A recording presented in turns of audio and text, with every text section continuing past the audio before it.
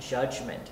And again, Isaiah picks up this. Come before the celebration of the birth of your son Jesus in Bethlehem. Help us to realize that you are with us always, and that we should look to you as the source of our life and our salvation. In Jesus' name we pray. Amen. Amen. Okay. Let me just rearrange some things here. Okay, so we're in this section of Isaiah. We're still dealing with the cosmic judgment. And again, Isaiah picks up a strong judgment theme for the purpose of trying to teach the people of Israel to remain faithful to God. And also to forewarn them. Because, you know, it's almost like trying to warn a kid, you know, don't play in the traffic, don't play in the traffic. And if they want to play in the traffic, what could possibly happen? I know that's a very gruesome illustration, but if you consider what God is saying to his people, believe and trust in me and you will have life and salvation. If you don't believe and trust in me, you have death. And how many of us would ever sit there and say, well, let's just choose death? Now, keep that in mind. We'll see how far we get to in Isaiah, but I've already started prepping this section here. The deal with death. Guess what? God is going to make the case saying, you did make a deal with death. But let's pick up where we kind of left off last time. We're in Isaiah chapter 26, verse 20. Come, my people, into your chambers and shut your doors behind you. Hide yourselves for a little while until the fury has passed by. In one essence, this is a little bit of a warning. Okay. Yes, there's going to be the exile. Yes, there's going to be that time of tribulation. And notice what God is wanting them to do is to sort of stay inside. It's almost like, you know, in the midst of this COVID pandemic is what should we be doing? Okay, stay inside. Okay. But God is saying when you're staying inside here, kind of remember me. So there's a little bit difference here, okay? But I want you to also take a look at something else, that a fury or something really bad is going to be coming. And where do you gather for safety? Church. You knew exactly where I was going to be leading you to. It is where we gather around God's peace, his forgiveness through his word. We gather at church. And so I want to take you back in time to another part of Scripture from Genesis chapter 3, verse 13 and 14. And God said to Noah, I have determined to make an end of all flesh, for the earth is filled with violence through them. Behold, I will destroy them with the earth. Make yourself an ark of gopher wood. Make rooms in the ark and cover it inside and out with pitch.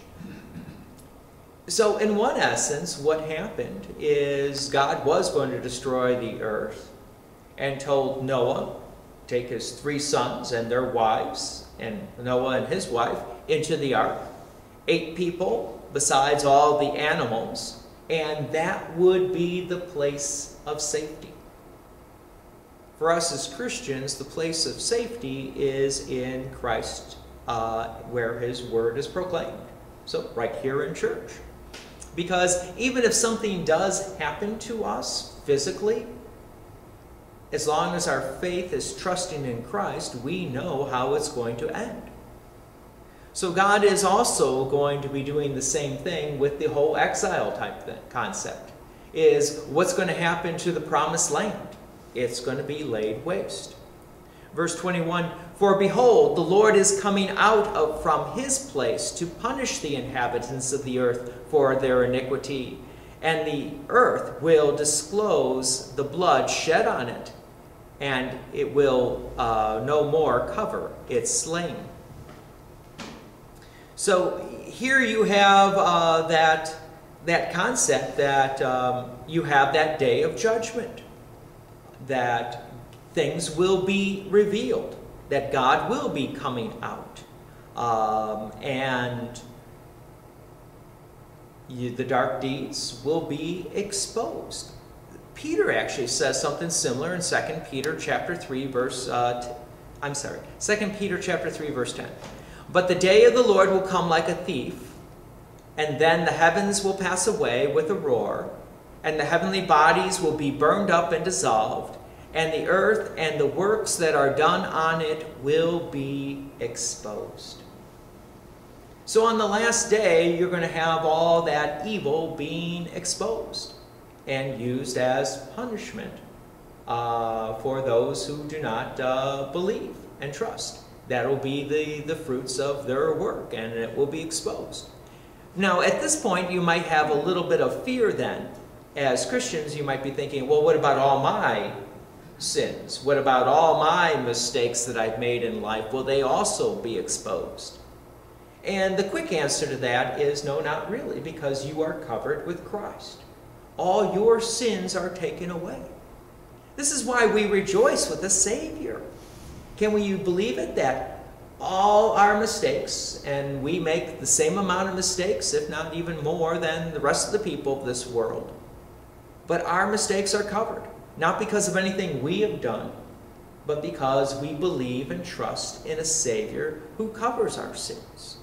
But if you're an unbeliever, like the people of Israel at this time, they were not trusting in God, then you're going to have to face your mistakes by yourself.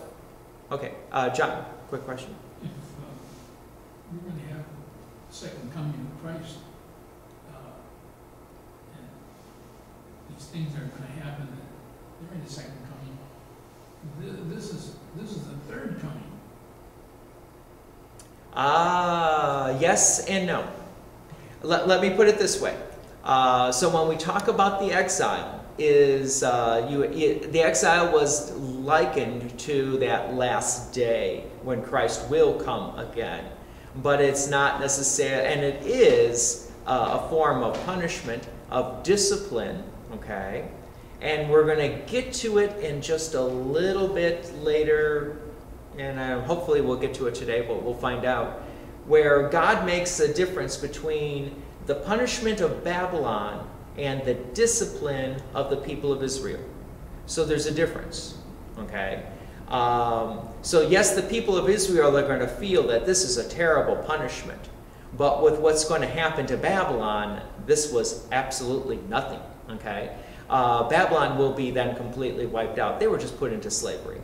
Okay, so there is a little difference, so I don't want you to think of the exile as one of the quote-unquote coming of our Lord and Savior Jesus Christ. We're going to focus on two comings, his first coming in Bethlehem and his second coming on the last day. Okay. Hilda, you had a question? A clarification on what it means when it says, and then the heavens, clarification of heavens, will pass away with a roar, and then the heavenly bodies will be burned up. What's the definition of heaven and heavenly there? I'll be honest, I don't necessarily know per se. I think that might have been more of an expression. Sometimes Scripture, when Scripture talks about the second coming of Christ, it will talk about how everything on earth will be destroyed and that there's going to be a new heavens and a new earth, okay?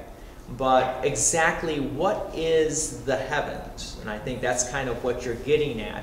And Scripture can use the word heaven as the sky. It can also use the word heaven as a place where God abides. Okay? And so it has multiple uses for the concept of heaven. And so maybe the best way to describe it is not earth.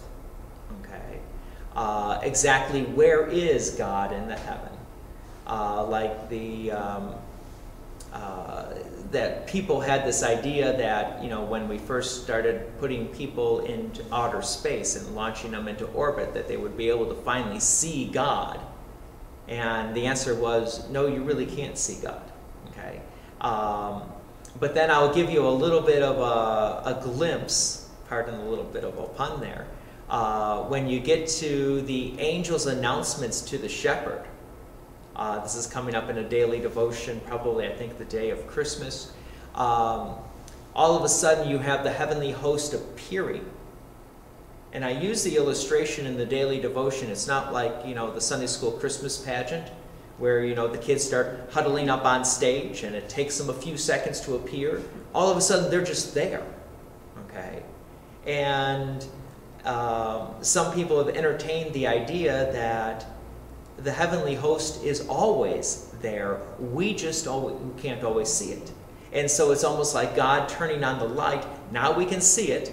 Now they can proclaim this to the shepherds, and then God turning off the light. But they're still there. And so, again, there's a few different models out there in trying to describe something that's really beyond us. So I really can't give you an exact picture of what will happen on the last day. I was wondering if the heavenly bodies, because we are in a spiritual battle, and we have part where the angels were sent, you know, out of heaven. And I'm wondering if the heavenly bodies are the heavenly bodies that are not following God, that will be burned in the sun. You know, I don't know. I can probably do a little bit more deeper dive into what Peter was trying to say here. But I'm going in quickly in the back of my mind, I don't know if heavenly bodies has ever been used to describe the host of angels that follow Satan. I'm trying to figure out if there's another parallel to that in Scripture, and I don't think so. But I can see where you're coming up with that, is that, you know, you're talking about angels and you're talking about created things, and is this then a reference to the punishment of Satan and his angels? Again, I'd have to do a deeper dive and get back to you on that. I'm not exactly too sure about that, just because it does describe it being burned up. And in hell is not annihilation. It's not where things are just burned up. It's actually eternal torment. So there's a little bit of a difference there. But yes? The study notes describe the heavenly bodies as the sun, moon, and stars, etc. Yep, that's also another aspect of describing like the heavenly bodies as, like you said, the sun, moon, stars, the planets, everything around, and so forth. Yeah, so I don't know that it's talking about bodies as in physical bodies. I think it's more of the out there sun, moon, and stars, according to the notes here. Okay.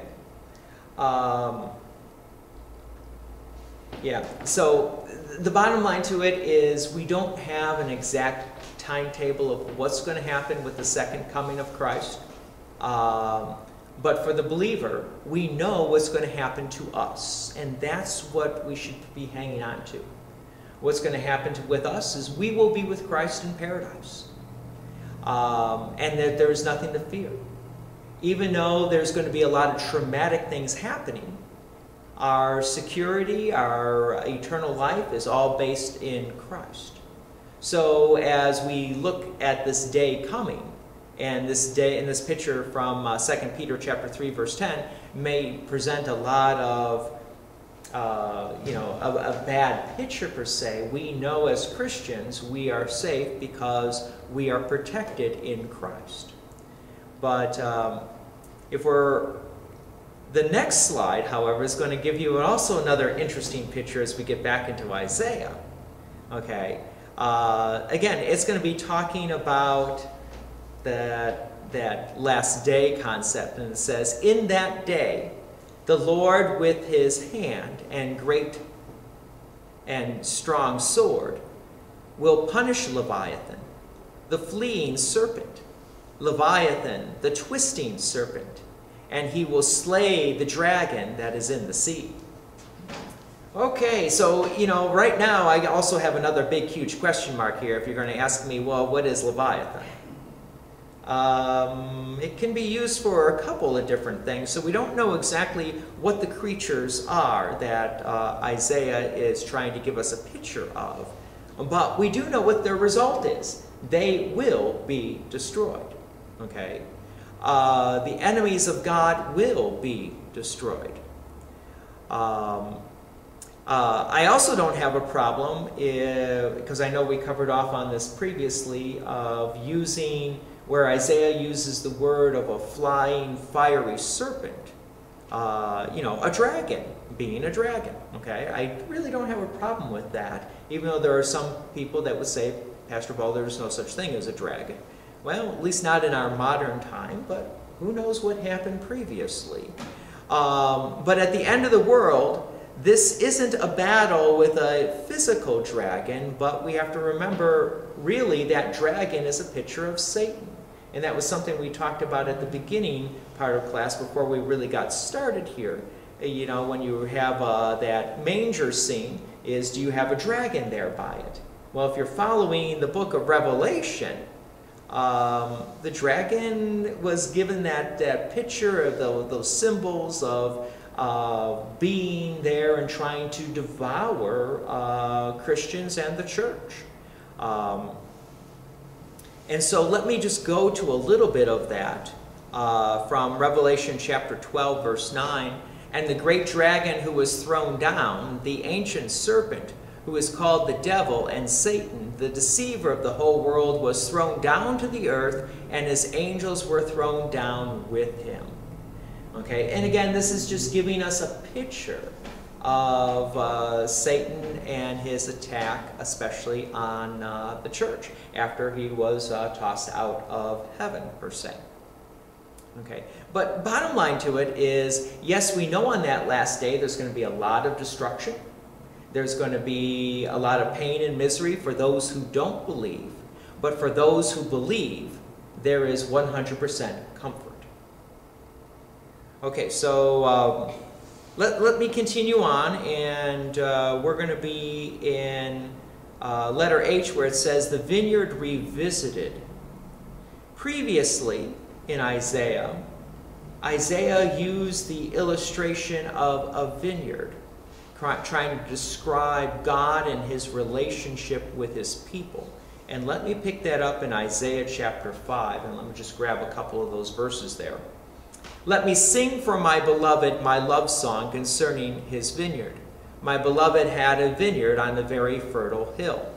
Verse 6.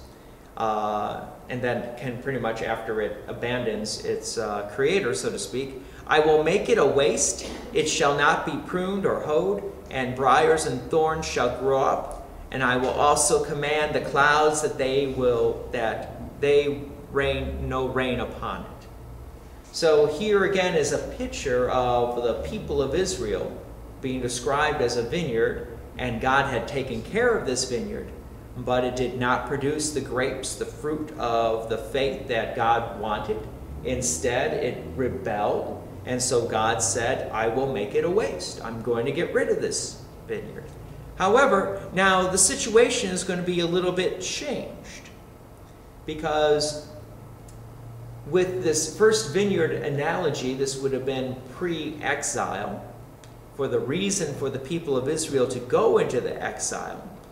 But after the day of judgment, after God's wrath is appeased, now something is a little bit different. So let's go to Isaiah chapter 27, 2 and 3. In that day, a pleasant vineyard, sing of it. I am the Lord, I the Lord am its keeper. Every moment I water it, lest anyone punish it. I keep it night and day.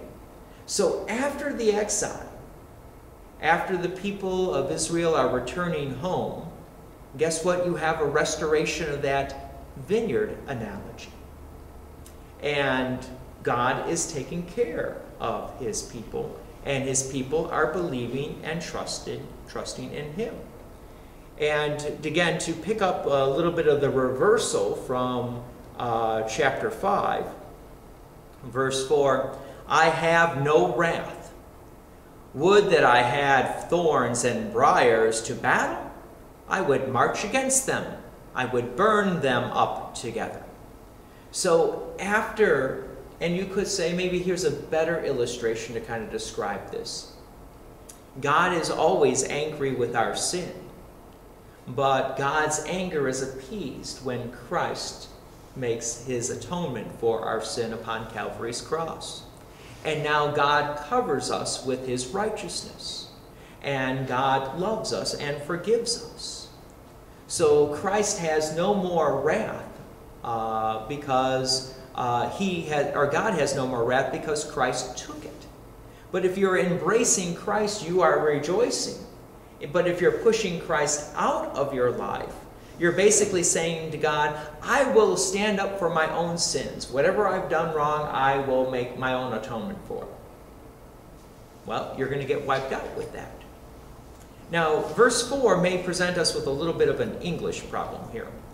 I have no wrath, I think we can probably understand that. But when God says, would that I had thorns and briars to battle, I would march against them. I would burn them up together. I like what the New American Standard Version of the Bible says for a translation. It says, I have no wrath. Should someone give me briars and thorns in battle? So should someone attack me, okay, then I would step on them and I would burn them completely. So here you get the protective nature of God protecting his vineyard or protecting his people. But there's an or. It goes on to verse 5. Or let them lay hold of my protection. Let them make peace with me. Let them make peace with me.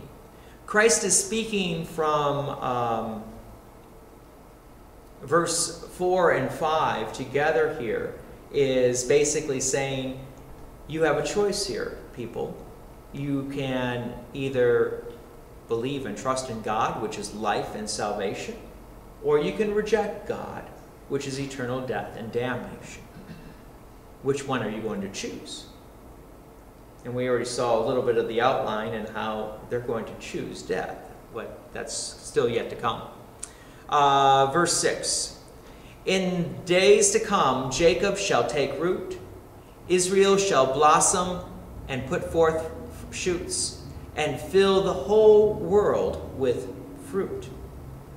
Now, in this verse here, you have, again, that illustration of that vineyard blossoming and growing and expanding. Just like the gospel message goes beyond just the Jewish people, it goes to the whole world. And that was God's plan to begin with, that the whole world would be saved.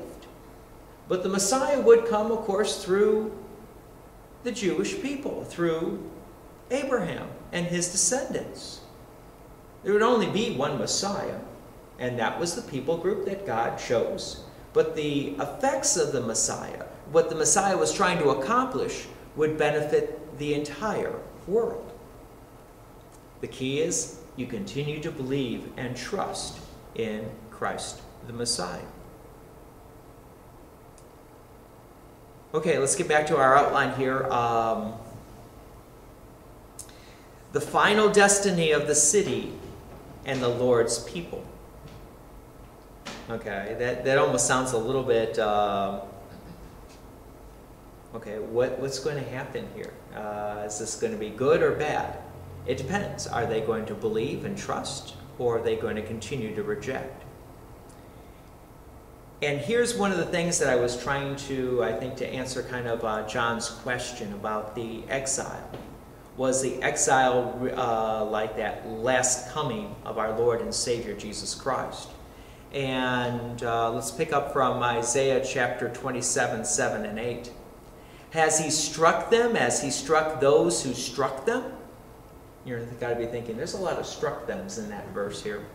Or have they been slain as their slayers were slain? These are poetic type verbiage here. Measure, by exile you contended with them. He removed them from his fierce breath in the day of the east wind. Okay, so the question that God is asking the people of Israel post-exile is, you suffered in Babylon, right? And the answer is yes. You come home and Babylon is completely wiped out and struck down. Okay? They also suffered. Who got the worst suffering? The answer is Babylon did. So there's a difference between the discipline of a loved child and the punishment on the last day. So while we may think of our lives and the challenges in our daily lives as God is bearing his weight upon us and it's almost too much for us to handle at times, and the answer is no, God still loves you. If you want the true judgment of God, that will be much, much worse. So the author of the Hebrews in chapter 12 puts it this way, verse 6, "For the Lord disciplines the one he loves, and chastises every son whom he receives. For it is for discipline that you have to endure. God is treating you as sons. For what son is there whom his father does not discipline?" So God's trying to teach the people of Israel coming back from exile that this was a discipline. If you want judgment, take a look at what happened to Babylon. Okay? And ultimately, what will happen to Babylon on the last day? Eternal torment. That's not as bad as what you had to endure for a little while you were in exile in Babylon. So let's get back to Isaiah here, chapter 27, verse 9. "Therefore, by this the guilt of Jacob will be atoned for, and this will be the full fruit of the removal of his sin, when he makes all the stones of the altar like chalk stones, crushed to pieces. No Asherim or incense altars will remain standing." So for the people of Israel, there is an atonement. There is a satisfaction for those sins. And the result of that satisfaction of sins, you would see a change of heart in the people of Israel. So they would no longer go after the fake gods of the Asherims or the incense altar, but then worship the true God. If your sins are forgiven and you're in a proper relationship with Christ, you're going to be worshiping Christ. You're not going to be rejecting the Christian faith, correct? It's a little bit of a rhetorical question. Because what happens if you do reject the Christian faith? Can you fall away? The answer is yes. Then if you fall away, you put yourself back into a bad category. And so the next verse is going to pick up on that little bit of that backward falling. Now, depending on your English Bible, you might notice some extra gaps and a little bit of spacing. I noticed in my ESV Bible they have a little bit of spacing here and there. On the screen I don't show the spacing. The reason why is, I will admit, when you get to this section of Isaiah, it gets really, really tough. You get 2 verses in a little space and another 2 verses in the little space.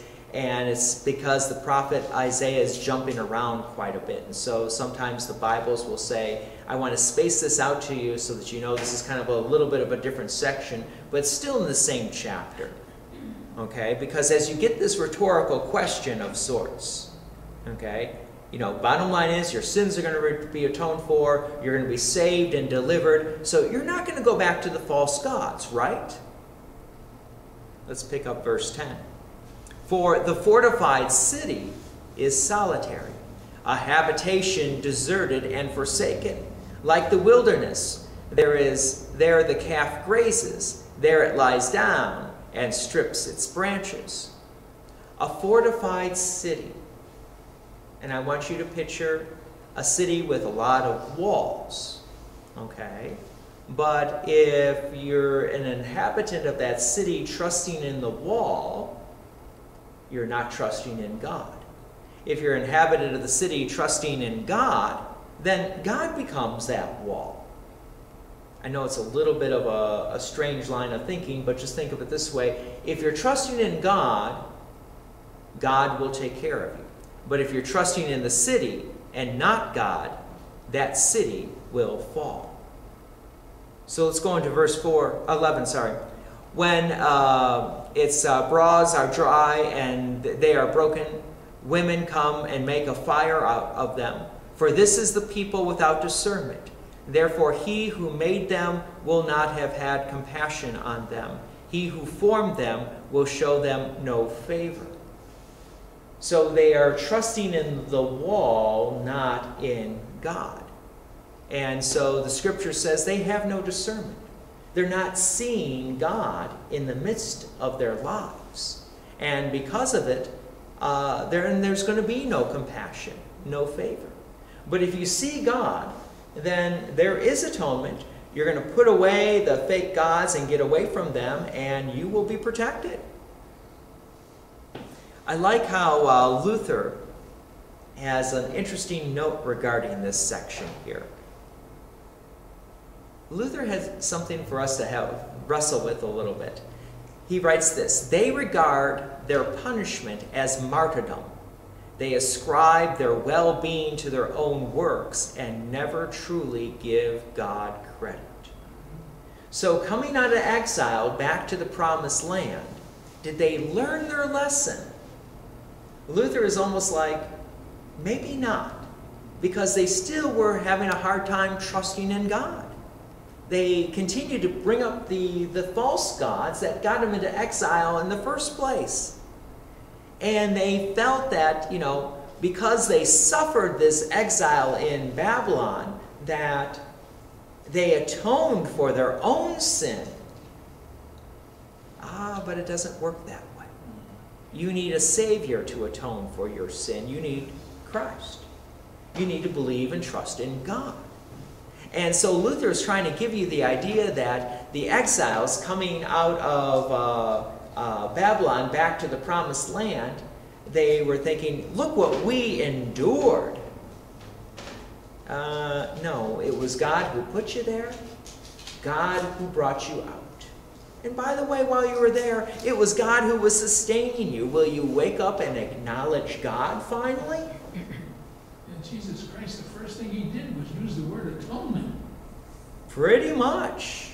Pretty much. You got to remember, as after Christ's birth and his circumcision, naming, visit in the temple at 12 years old, you now move into the John the Baptist account, which has that simple message: repent. The kingdom of God is at hand. Repent. Okay? Trust in God. Okay?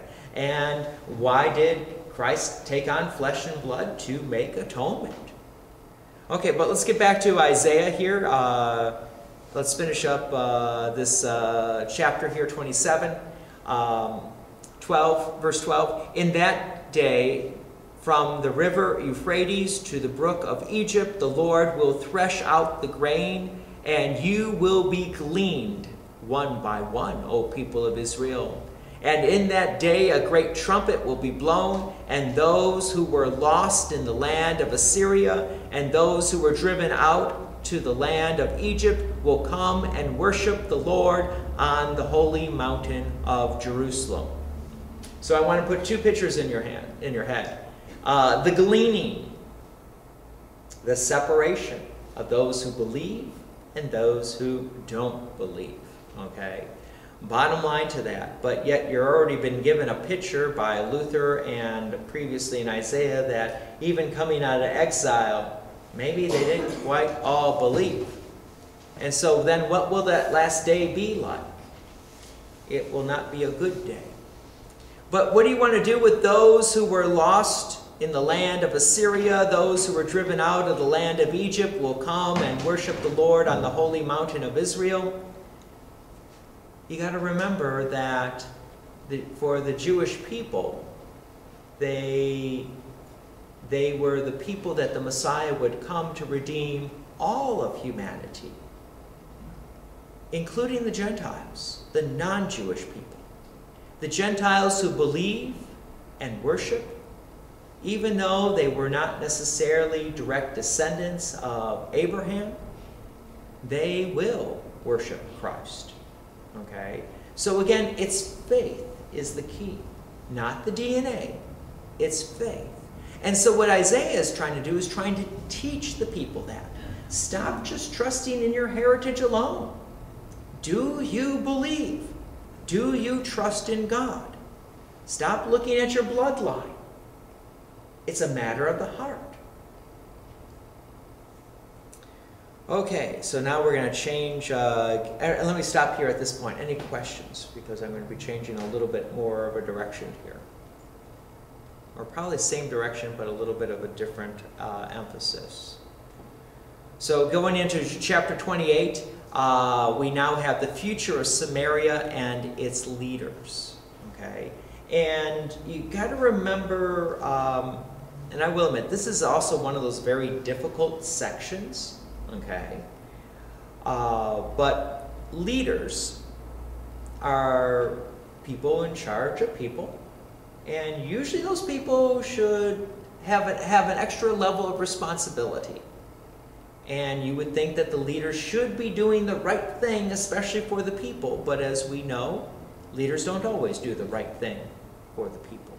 So let's start unpacking verse 1. Ah, the proud. Yeah, by the way, whenever Scripture talks about the proud, you never want to be in that company. Okay?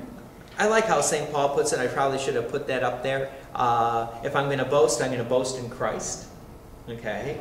But when God calls somebody proud, start running away from them. Okay, the proud crown the drunkards of Ephraim, and the fading flower of its glorious beauty, which is on the head of the rich valley of those overcome with wine. Eee. So you're getting proud people and a little bit maybe indulging too much wine here. Okay, which again does not make for a very good, strong leader, does it? Verse 2, behold, the Lord has one who is mighty and strong, like a storm of hail, destroying tempest, like a storm of mighty overflowing waters. He casts down to the earth with his hand. God has used countries before to bring the people of Israel into slavery, into Babylon, the Assyrians, and now you're kind of going back to that illustration. Remember, throughout Isaiah, you're going to have this continual theme. God has given his people grace. They fell away. He puts them in exile. He brings them back. Throughout this whole process, he's hoping that they're going to believe and trust in him. You have the final judgment, and now it almost seems like we're starting back again with the Assyrians here. Why? Because they were still proud. Their hearts were not broken. Verse 3, the proud crown of the drunkard of Ephraim will be trodden underfoot, and the fading flower of its glorious beauty, which is on the head of the rich valley, will be like a first ripe fig before the summer. When somebody sees it, he swallows it as soon as it is in his hand. Oh, I love that illustration. Who represents the fig? The people of Israel, who are going to be devoured up into exile. And God is using this as like the first fig of the harvest. True story. It happened to my vicarage supervisor. The vicar before me, so I was not the one who did this. He always had a garden in his backyard and was he enjoyed his garden, I'll just put it that way. And he looked forward to the garden, especially for the first red tomato. That first tomato of the season. And so he goes to his window and he looks and he sees this nice bright red object out there like a tomato. And so he gets dressed and he goes out there, only to find out that the vicar, that would be the student pastor, played a little bit of a joke on him and took a red marker and colored a tennis ball with it. But from a distance, you're not going to know that. So he was just like, oh, the first red tomato, I can't wait. And then he goes out there and finds out it's a red tennis ball. Well, that type of anticipation that God is using, that, ooh, this is a ripe fig, the first one of the season, I can't wait to get it. God is actually using that as an illustration of his wrath being given to a neighboring country to come and wipe out the people of Israel. That the people of Israel are that fig, or that tomato, so to speak. And these other nations are like, I can't wait to get this. This is just prime for the taking. The first harvest of the season, let's go and grab them. But again, it gives you that idea that God is in charge of this. God is making the people of Israel look desirable to their enemies for the purpose of putting them into exile. And again, you might be thinking, that sounds really harsh. As John was asking, who's the fig? God's people. Why? Because they were rebelling. And God wanted to discipline them so that they would turn their hearts. 5 and 6. In that day, the Lord of hosts will be a crown of glory. Notice the difference between like the crown earlier of wine, and this is now more of a crown of glory, and a diadem of beauty to the remnant of his people, those who believe and trust, okay? And a spirit of justice to him who sits in judgment, and strength to those who turn back the battle at the gate. Oh, we've got a little bit of, you could say, prophecy coming up here in this verse. Okay, so what you have is God using that same illustration of in the earlier about the crown, now no longer a drunkard, but a crown of glory, diadem of beauty, and talking about the remnant against, again, the people coming out of exile, people who should be believing, okay, and a spirit of justice of him who sits in judgment, and strength of those who turn back the battle. Luther mentions that this could be in a prophecy of those key leaders that would help rebuild the temple after the exile. And so Luther mentions specifically people like Ezra, Zerubbabel, Haggai, Nehemiah, because one of the first challenges they had to face was to rebuild the wall around Jerusalem and rebuild the temple. And here God is, or through Isaiah, is saying, yes, those who turn back the battle at the gate, and having a strong emphasis that says we need to rebuild here and remember God and rebuild Jerusalem. Let's go on to verse 7 and 8. These also reel with wine and stagger with strong drink. The priests and the prophets reel with strong drink. They are swallowed by wine. They stagger with strong drink. They reel in vision. They stumble in giving judgment. For all tables are full of filthy vomit with no space left. I know, what a vivid illustration here. But bottom line to it is, again, these exiles coming out of exile should be believing and trusting in God. Their priests, their pastors, should be teaching the people to follow God and to be faithful to God, but they're not. So one of the struggles that the post-exile prophets had was to rally up the people and saying, come on, people, let's rebuild the gate, let's rebuild the temple, we got work to do. And they're like, let's just eat, drink, and be merry. We're out of slavery. No, don't you understand? If you're not going to follow God, you're not out of slavery. And this is what God wants you to do. Who's stumbling? The leaders who are not following God, who are leading the people and almost opposed to the prophets that God sent to say, hey, let's rebuild Jerusalem, let's rebuild the temple, let's get back to the way things were supposed to be. And they're like, hey, we're free, we're free, we're free, let's just enjoy the land and worry about ourselves. And God had to send the later prophets and saying, no, you got to worry about this relationship with God, because if you get that messed up, you're not really free. And things could be worse. So these are leaders who should have known better, so to speak, but they stumbled. That shouldn't surprise us, that leaders stumble. Okay, verse 9 and 10. To whom will he teach knowledge? And to whom will he explain the message? Those who are weaned from the milk, those taken from the breast?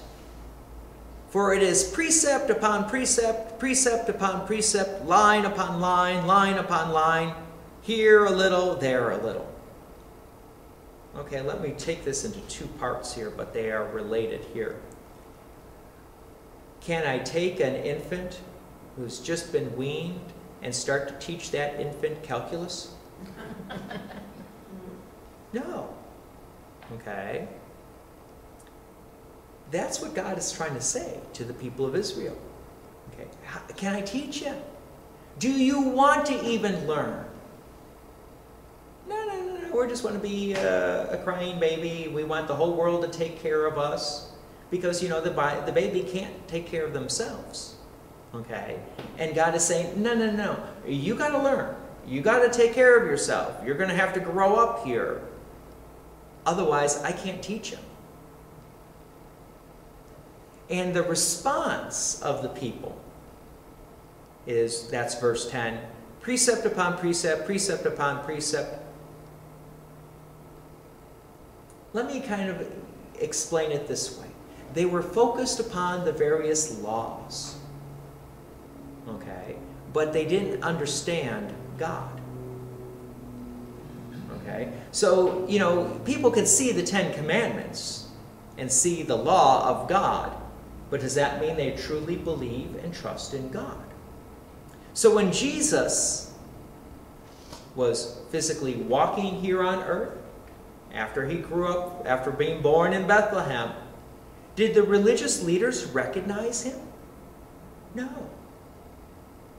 And they kept quoting and saying, you know, with the Sabbath, okay, why is he healing on the Sabbath? That's doing work. That's wrong. That was their interpretation of Jesus and his ministry. And they could not get past it, that Jesus was breaking the rules, so to speak.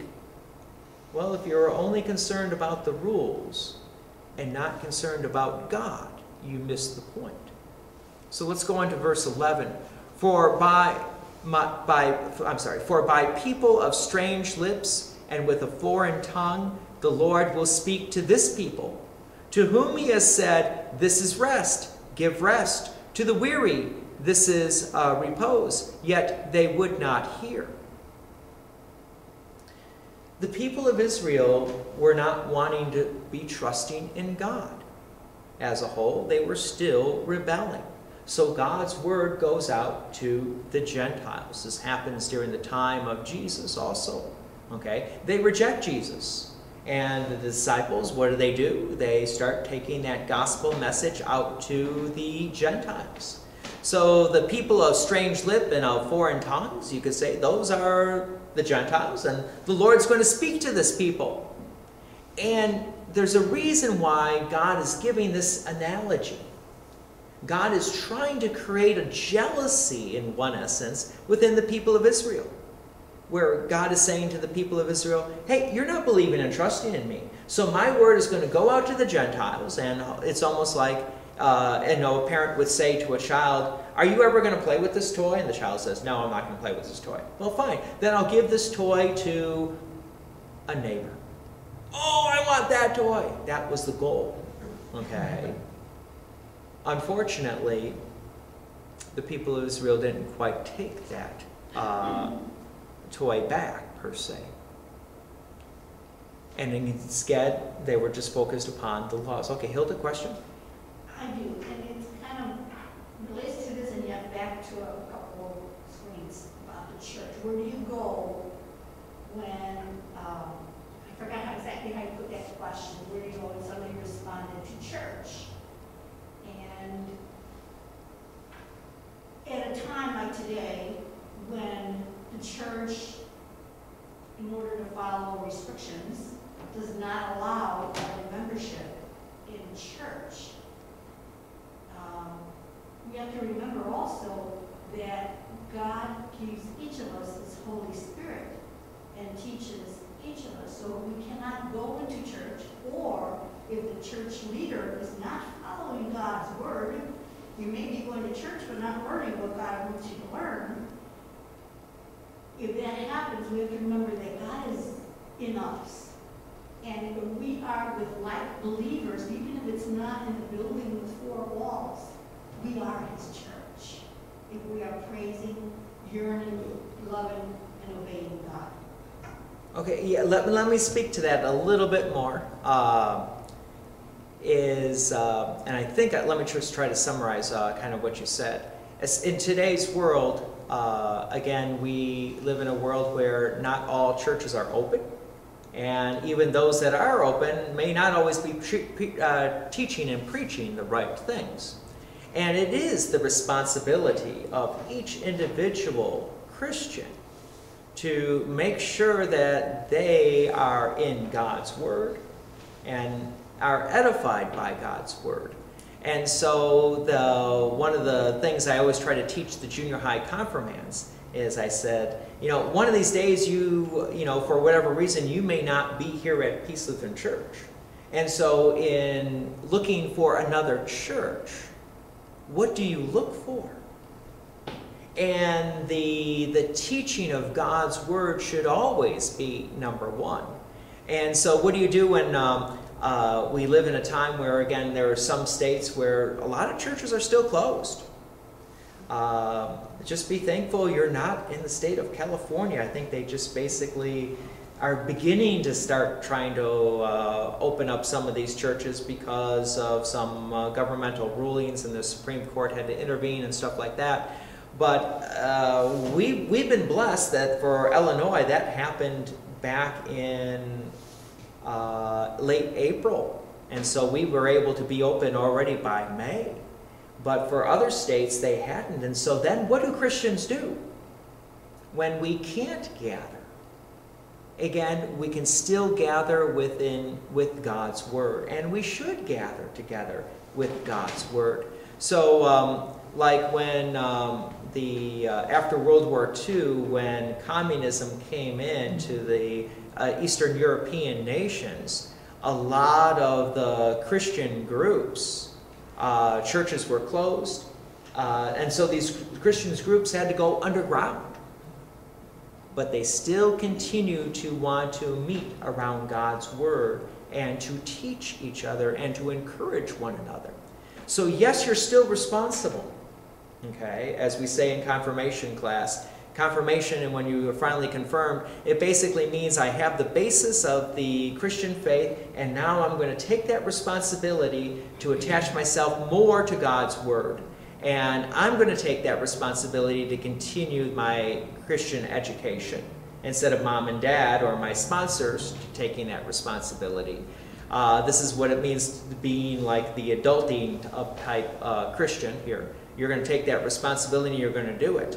And then in the face of these difficult times, if the church is not measuring up to what it's supposed to be doing, the Christians still must take that responsibility and find other Christians who are following God's Word. And again, to gather around God's Word and sacrament. Does that kind of reflect kind of what you were getting at? Yes, and it goes to what you just said, that the Jewish people were not listening to God, and so God gave His Word to Gentiles. Right. And so God is always faithful so long as we follow him. And for those who are truly following him, if you can't go to church and you desire the word of God, he will answer you, he will respond to you, and he will lead you to the people that can help fulfill that desire. Yep, God wants you to grow and trust in him, and that's why he puts us in communities. And so when the community isn't there, we have to keep on asking God, okay, show me that next community. Show me that next church that is proclaiming God's word.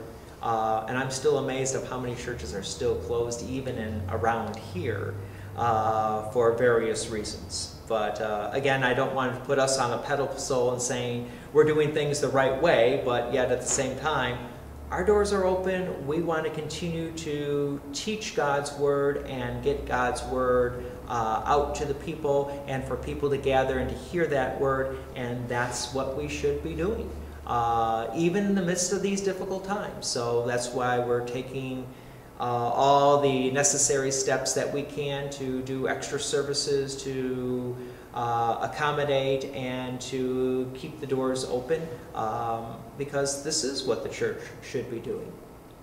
But on that, I think I'm kind of running out of time here, so we're going to stop here at this point, and let's close with the Lord's Prayer. Our Father, who art in heaven, hallowed be thy name. Thy kingdom come, thy will be done, on earth as it is in heaven. Give us this day our daily bread, and forgive us our trespasses, as we forgive those who trespass against us. And lead us not into temptation, but deliver us from evil. For thine is the kingdom, and the power, and the glory, forever and ever. Amen.